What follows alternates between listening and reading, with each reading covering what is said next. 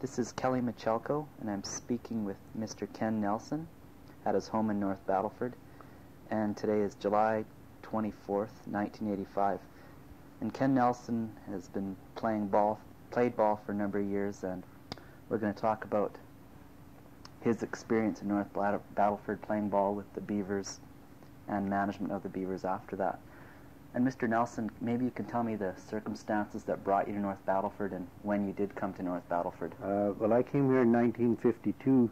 They imported practically a whole baseball club, probably just the two Dean brothers that were still playing with North Battleford when I came here. And at that time they brought in all players from all over. There's quite a few Canadians that were playing on the club at that time. Were hockey players that Emil France had met and found out they were pretty good ball players, and Emil was our manager that year, so he brought quite a few of those fellows in. There was Art Stone and Chuck Holdaway and fellows like that were good hockey players. They were also good ball players, and Jackie McLeod. And then we had quite a few of the colored boys from the States that came up here to play. We had Bob Heron and Curtis Tate, John Coleman, Louis Green, Jesse Blackman, and so we came out with a fairly good ball club that year. How did North Battleford find out about you? How did you get drafted to come down here? Well, I was playing baseball out of the coast, but I came back and I played with Swift Current and the Scepter Baseball Club. They were more or less tournament baseball clubs, and we played an exhibition game, a benefit game in Saskatchewan rather, for one of the ball players that had cancer that was with the Eston Baseball Club, and we played the North against the South, and I was playing with the South, and so that's where I met Emil Francis. So the next year he contacted me to play for North Battleford.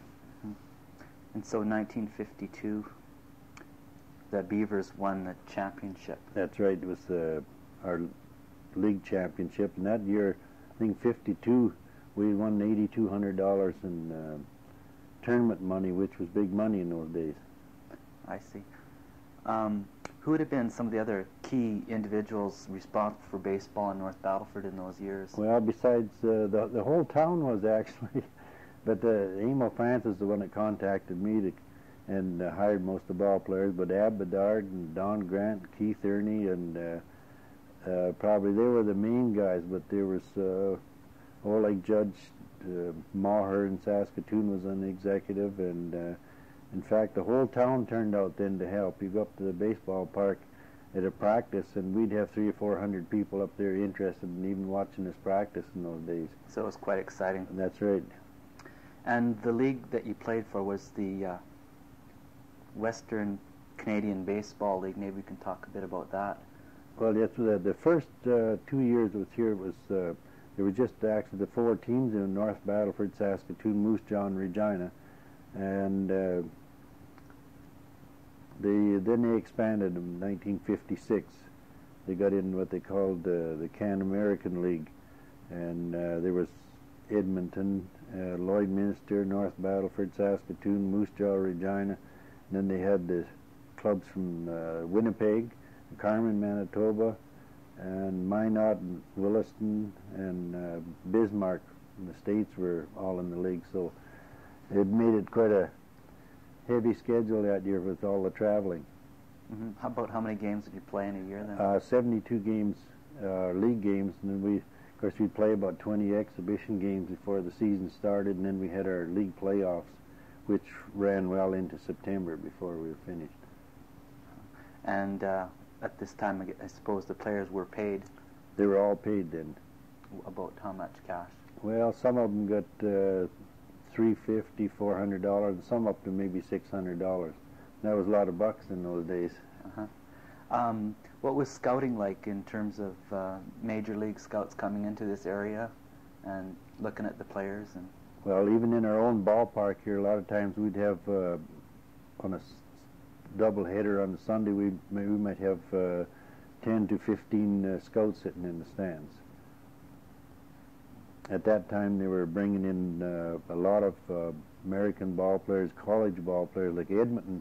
They imported a whole college club from the States, USC, University Club, and they had some real good ball players on it. And our league at that time was the only league in the world where the NCAA were affiliated. We were affiliated with the NCAA, and a college baseball player that was on a scholarship wouldn't lose his eligibility. Maybe we can talk about some of the wins for the Beavers. They were quite successful in the 50s. What years did you win league champions? Well, we started in 52, won at 52, 53, 54, and we were in the playoffs in 55, and we didn't end up in the finals.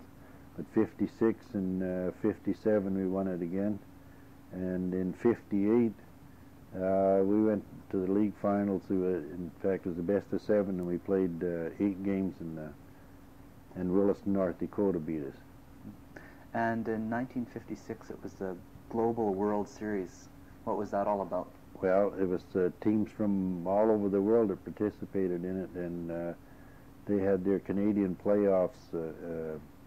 We had big tournaments in the East and the West, and teams were eliminated that way, and North Battleford finished on top of the playoffs. And where was the final game held? In North Battleford, played against Lloydminster. I see. One of the fellows in that, we played the doubleheader on a Sunday, and the fellow that pitched the first game for Lloydminster and tried to pitch a second one is now the pitching coach for the Los Angeles Dodgers, a fellow by the name of Ron Peronowski. So a lot of successful people came out of that league. That's right. I guess I should ask you what position you played. I played center field, and I used to be a spare catcher, and I played the infield once in a while, but my main position was center field. So the Western Canadian Baseball League was responsible for turning out a lot of good players that went to the major leagues. Maybe we could talk about a bit about baseball in terms of North Battleford and sort of the impact on the community here. Where did you play, and did a lot of people come out to the games, that type of thing? Well, when I came here in 52, the ballpark was on top of the ski hill, or King Hill, I think they call it, and it was known as Abbott's Field, and baseball was the big attraction in those days. I think North Battleford was maybe 7,800 people, and it was nothing to get 5,000 out to a ball game. Any memorable game in particular? Well, there was. We always had lots of them. We had fellows like Emil Francis and Jackie McLeod. They were always getting kicked out of games, so there was always some excitement. I think one of the games in 1952 won the championship. That we beat Saskatchewan 22-9, and we were behind in the 6th inning, and we come back and exploded and won that one, which was quite a thrill. They had the Bentleys playing for them, and which were real good ball players, and that was quite a thrill. But 1956 was a real thriller. We started out the season, and we'd lost our first 12 ball games. We went on a road trip down into the States, and we'd lost our first 12 ball games. We had a lot of new pitchers come in that we didn't know, and we just couldn't do anything right. And we came back and started in, I think we won something like 16 ball games in a row before we lost one, and then we were away for the rest of the year. So you bounced right back.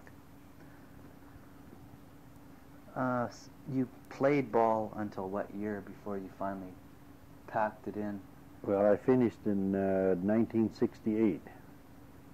I think it was the last time I played. And what did you do? Did you still become involved with it? I coached the club for, for about 60, 61 and 62 in there till about 67. And I quit for 1 year, and then in 68 I took the ball club over again, and I ran it in 68, and we won everything that was possible to win that year. We won our league. We won the playoffs, and we were entered in 4 of the biggest tournaments in Western Canada, and we won all 4 tournaments. Can you name some of the players that were quite prominent with you? Well, we had a fellow by the name of Pete Duncan. Is probably one of the best ball players that has ever played here, and Pete was a pitcher, third baseman for us. And we had a fellow by the name of Greg Dvorak, a pitcher from Sacramento, and Greg won 20 straight games for us that year. Another fellow from Victoria was Jerry Lister, and Dave Hallis from town here played with us, Cam Sternick, and we had a little fellow from Prince Albert that played second base by the name of Manny Primo. And we had an all-around good ball club, a good hitting ball club, and we had real good pitching. So with a team like that, I suppose a lot of the community had come out to watch. That's right.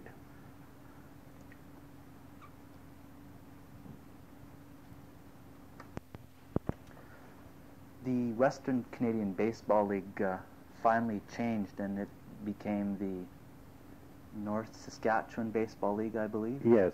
Well, at that time, the recreation really picked up, and people were going to the lakes, and the attendance kind of fell off. And in 1958 and 59, North Battleford joined with Lloydminster. They called them the Combines at that time.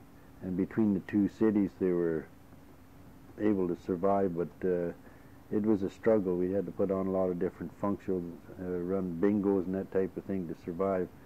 And so the next year, North Battleford in 1960 went into the North Saskatchewan Baseball League. There was Kindersley and Unity and Neilburg and Saskatoon. And it was more or less local players. You could bring in 2 American ball players, and usually all the clubs each brought in a couple pitchers, or a pitcher and a catcher. And that way it got started. And it didn't take very long in the early 60s before a lot of our local ball players could have played in the Western Canada Baseball League. We really developed fellows like Roy Rowley and Jackie Rowley and Carmen Keller and Dave Hallis, and all these fellows became real good baseball players. Mm-hmm. The North Saskatchewan Baseball League, I guess it wasn't quite as well known as the Western Canadian Baseball League, not the same kind of funding and that type of thing. No, that's right. It wasn't as good a caliber of baseball, but it grew, it kept growing, and it kept getting better all the time until now it's kind of faded out the same way as the other league did. Mm-hmm. Maybe it's been kind of responsible. Baseball doesn't seem to be as prominent as it used to be. That could be part of the reason, I suppose. Yes, and yet I think if you go back to all these towns and cities where baseball has actually grown through Little League and all the different divisions they've had, but there's so many things for people to do now that they don't draw that well at baseball anymore. Well, you came to North Battleford to play ball. Now the baseball's declined. Any regrets that it's not what it used to be, or? Well, you like to see good baseball, but I enjoy baseball. It doesn't matter. I go out to the ballpark, and it doesn't matter whether it's the little guys or the old fellas playing. I still enjoy baseball very much. In fact, I spent 3 days at the ballpark last week doing the PA system for the old timers game, and some of those old fellas don't run as good, but they can still hit the ball. Before we finish off here, I'd like to go back a bit to the 50s and when baseball was a going concern in North Battleford. Maybe you can tell me a bit more about that. Well, I couldn't believe it, the way people came out to the ball games. Our games are always played at 6 o'clock, and the stores were supposed to be open until 6 o'clock. And in those days, there wasn't very many vehicles around, and you could look from all the way, almost from the hospital up here, and down past Craig's and under the subway, and there'd be a stream of people going there all the way up to the ballpark. And it was illegal to charge for Sunday baseball games, but in North Battleford, We even had the RCMP. They'd go up to the ballpark and clear the people out and make them pay to get back in for the second game. But all you'd see cattle trucks out there, big racks on it. And when those trucks came to the ballpark, they were loaded with people. You couldn't believe where they were coming from. In 1952, in the playoffs against Saskatchewan, they had phone calls south of Regina for people trying to get tickets to get into the ball games here. So they were kind of baseball crazy all over the province. So North Battleford has kind of declined, but I guess in the 50s that was the heyday of baseball in North Battleford. That was it, yeah. It was probably the greatest hotbed for baseball in Canada was North Battleford, and probably for about 10, 12 years. Well, thanks, Mr. Nelson. You're welcome.